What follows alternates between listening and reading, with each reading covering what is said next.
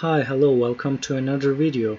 In this video I will compare, or I will read this article which compares Python, R and SPSS.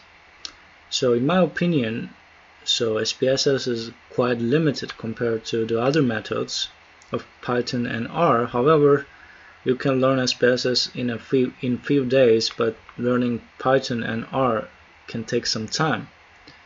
And personally, learning R seems to be easier than Python, and for Python, there are different ways of solving a problem, and the community of Python world obviously more crowded than the R. So here let's read this article that compare them.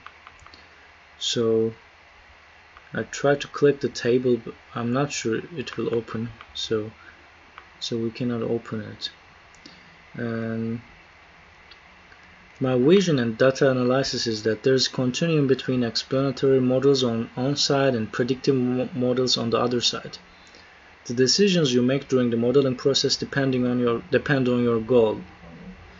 So yeah, obviously, so that if you simply want to only write an article and find some associations, and then SPSS might be enough, and you don't need to learn Python, and it will slow down the process.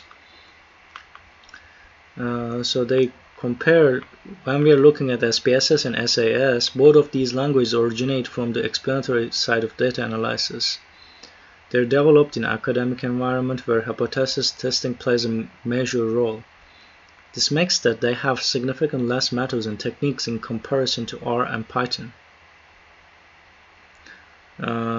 So SAS and SPSS both have data mining tools and SPSS modular. However, these are different tools and you need extra licenses. So you need to pay for them, and there are no many tools available. For example, if you want to do like random forest, there is one way of doing it using only SPSS, and yeah, but for Python you have more features. You can investigate more things using the code, and you can ask help from the Python community.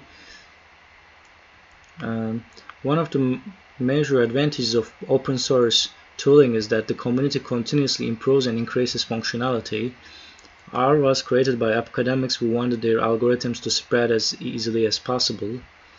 Python is developed with a strong focus on business applications, not from an academic or statistical standpoint. This makes Python very powerful when algorithms are directly used in applications. So Python is mostly used in data mining and machine learning applications where a data analyst doesn't need to intervene. And Python is therefore also strong in analyzing images and videos. For example, we have used Python this summer to build our own autonomous driving RC car, easiest language to use when using big data frameworks like Spark. So they mention SPSS and easy as the other one is easy to learn and visualization. So obviously SPSS is better for visualization.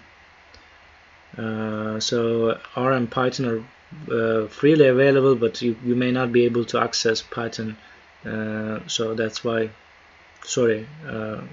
SPSS. But there are ways to crack somehow, but I don't advise it. And it seems to be you can learn both of them, and you can combine them and compare the results, and your experiences will tell you will help you to conclude.